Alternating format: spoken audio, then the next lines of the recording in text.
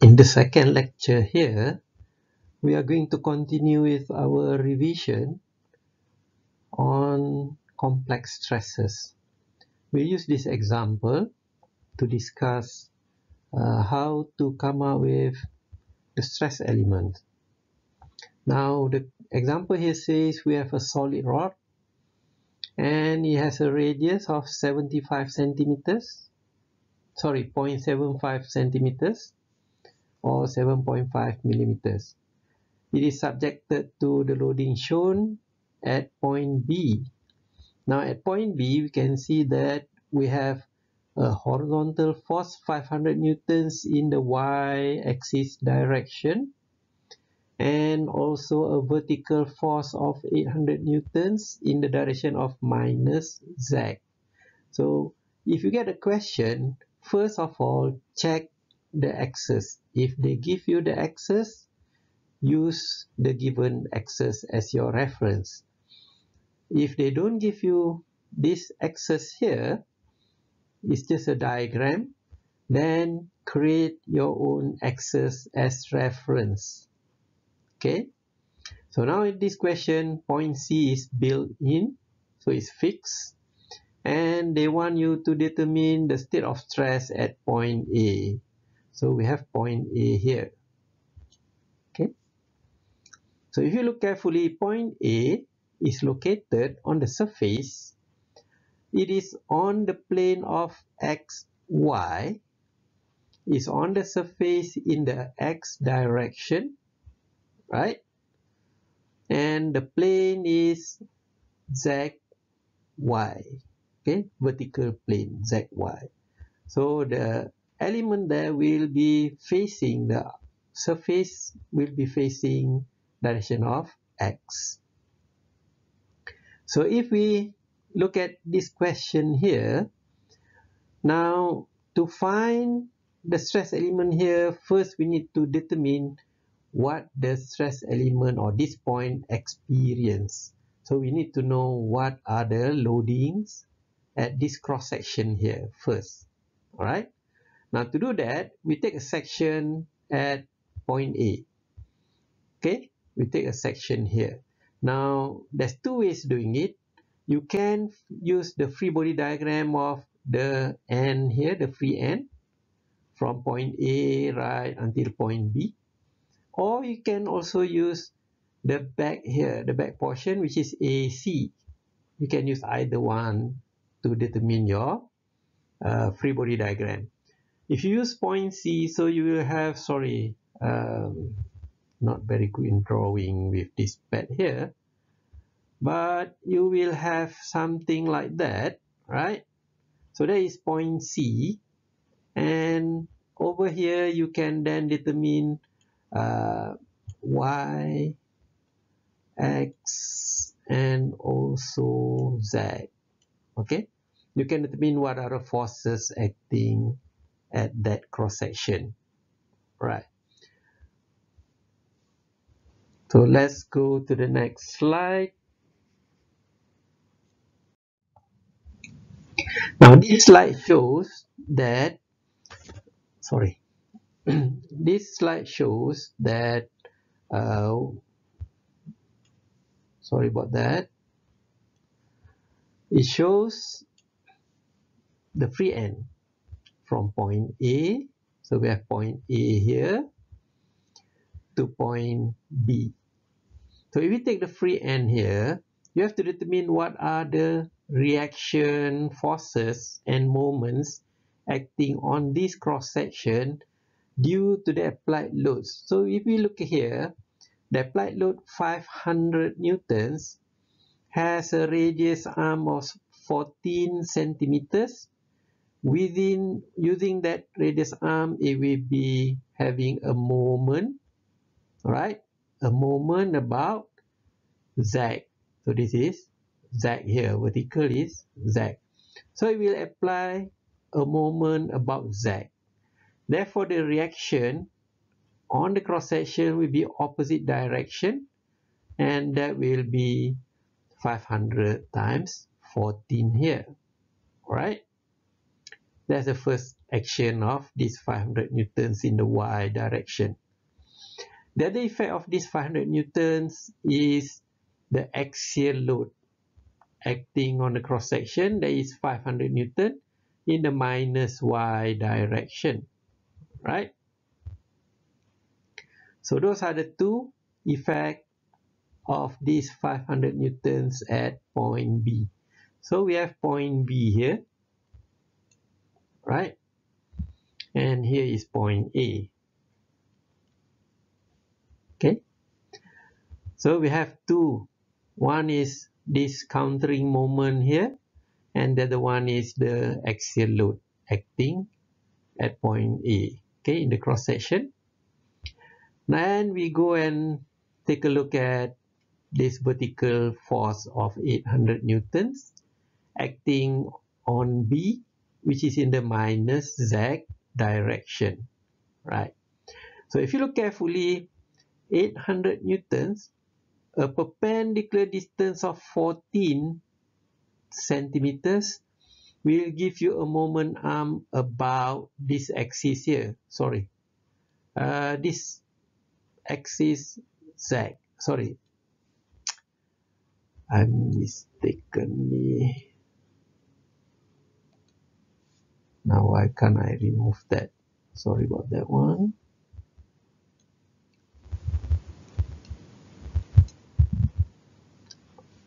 No, forget about that.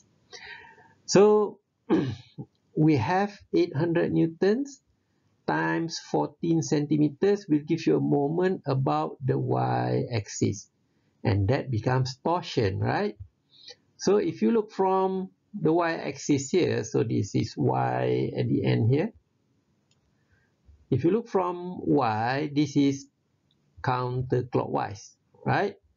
Therefore, at the cross section here, you have a clockwise reaction. A clockwise reaction of 800 newtons times 14 centimeters. Okay, so that's moment about the y-axis. The other effect of 800 newtons is with this moment arm of 10 centimeter. So this 800 newtons will also give you a moment if we look from x direction. So remember, this is x direction, right? X-axis. If you look from x direction, this 800 newtons is giving a clockwise moment about x-axis of 800 times 10 centimeters. Therefore, at the cross section, we have a reaction, this reaction here, which is 800 times 10 centimeters. Okay, so we have this blue reaction here. Okay, and the other effect of this 800 newtons is a vertical force, right? Minus Z. Therefore, the reaction here is 800 newtons in the positive Z direction. So what do we have? We have a force here, which is shearing at this cross section. This is a shear force. We have axial load, 500 newtons. We have a torsional moment of 11,200 newton centimeters. We have a bending about the x-axis of 8,000 newton centimeters. We have a bending about the z-axis of 7,000 newton centimeters. So we have 1, 2, 3 moments, right? And 2 forces. So we have 5 components there that we have to take a look. So what are the effects of these 5 forces on the stress element at point A? Remember, point A is somewhere here, right? Is on the center line, okay, in the x-axis, is on the x-axis. Therefore, if you look carefully, now this 800 newtons is shear. And this point here is right at the neutral axis, right?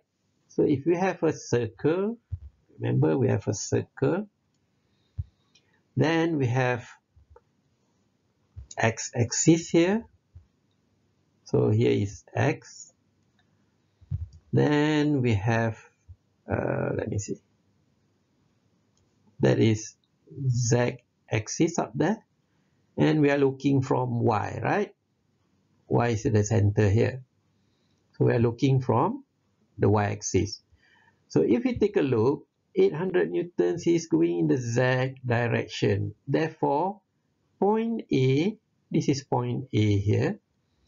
Point A is at the neutral axis. So if we take this as the shear force, point A will experience the maximum shear stress. So what do we have? We have tau is equal to V times Q over IT. Remember? Now this will be shear. So we have tau is equal to VQ over IT. Right? So it gives you the shear stress effect. If we take a look at 500 newtons, 500 newtons is axial load. It gives you an average tensile stress, right? Therefore, at point A, you will experience an average tensile stress of P, which is 500 newtons, divided by A, which is the cross-sectional area of this circle there. Alright? Then we take a look at this moment here, which is torsional. We have a torsion effect on that surface. Okay? So if we draw an element, a rectangle there, okay, for A, we draw an element at point A. So that is Y. Upwards is Z, right? And X is coming out of that stress element. Okay. So that is point A. Now the effect of distortion here, 1100,200 Newton centimeters, is going up, right, at the front here. So if this is A, on the left side, the shear is going upwards, right? That's the shear due to the torsion here. And this is giving you tau is equal to TR over J. Okay? Sorry, where's my T? That's T there. Okay? The torque times R over J. R is the radius, J is the polar second moment of area. And that gives you this tau here, which is tau due to torsion. Okay? So this is tau T, right? Torsional stress. So on the left side here is upwards, therefore you have complementary on the other three surfaces. This is downwards here, right? Downwards. Then you have here is to the left, and here is to the right. Okay, so that's all tau due to T. So now we have one effect, two effect, three effect, right? Due to this 500, remember it's in the Y minus Y direction. So we have stress here. And so we have another stress here. And that is sigma due to 500. Okay? Those two there. We also have, remember 800 is upwards. So the shear stress, 800 is upwards. The shear stress is acting on the left side of the element. So if we have a stress element here, let's say we draw a box there, right? Sorry. We draw a box there.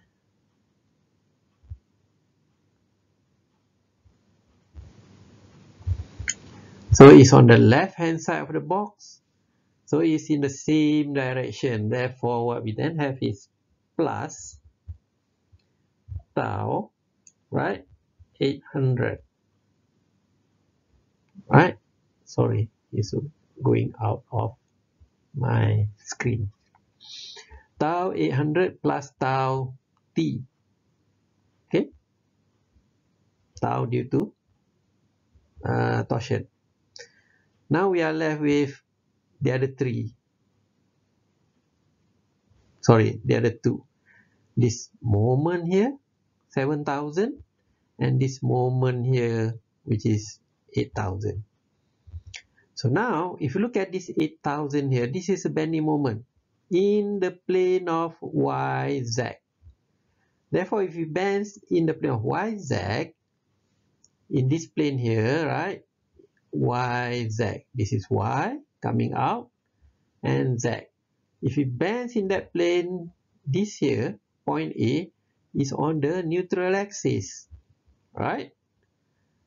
So when it's on the neutral axis, it does not have any effect due to the bending, right? It's zero. So sigma bending due to this bending moment at point A is zero. So there's nothing there. Okay. However, this bending here, 7,000, is in the plane of X, right? X, Y. So it is this plane here, horizontal plane. If it bends in the horizontal plane above the z-axis and is bending clockwise if you look from the top, therefore point A is going to experience a tensile stress due to bending, and the point on the right here is going to experience a compressive bending stress, right? And so we know that this is the maximum bending stress for a circular cross-section is tensile due to 7,000 Newton centimeters. Therefore, is tensile at point A, so we have plus sigma due to 7,000. Okay, is bending stress. This is average normal stress. This is bending stress. M y over I, right? Where M is 7,000 Newton centimeters. So you can change the units to Newton meters or Newton millimeters. It's your choice. Okay, so that is how we come up with the stress element here with combined loadings due to these two external loads. So first step is to find the free body diagram as shown with all the relevant reaction forces acting on the cross-sectional area, and then you find the effect of each one on the point of interest. In this case is point A. Okay. So this here shows effect of each individual loading or reaction forces. So we have the normal force effect due to 500. So you have 2.83 megapascal. We have the shear stress due to the shear force 800 newtons. Okay, it's 6.04 at point A. We have the bending moment due to 8,000 Newton centimeter, which is zero because it's at the neutral axis, right? We have a bending moment of 211.26. That's a bending stress due to bending moment of 7,000 Newton centimeters. And we have a torsional moment at point A, TR over J. Remember, due to this torque here, 11,200 Newton centimeters. So we have a shear stress.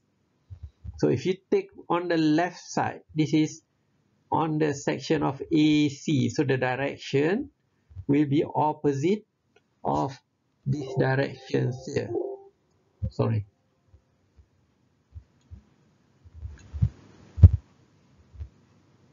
Okay.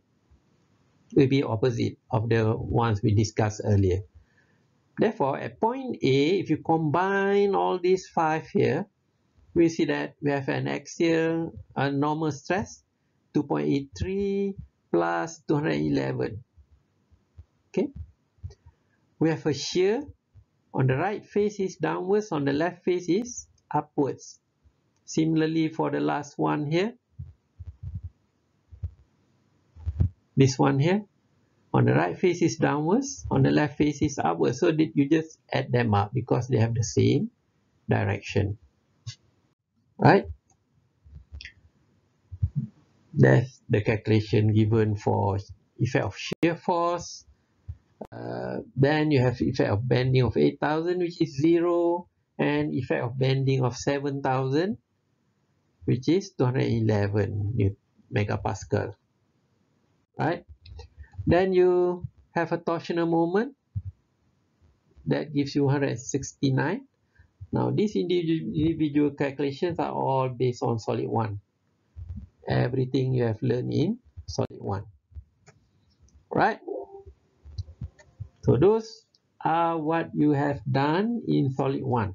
Those are the important things that you must have before we proceed to solid 2.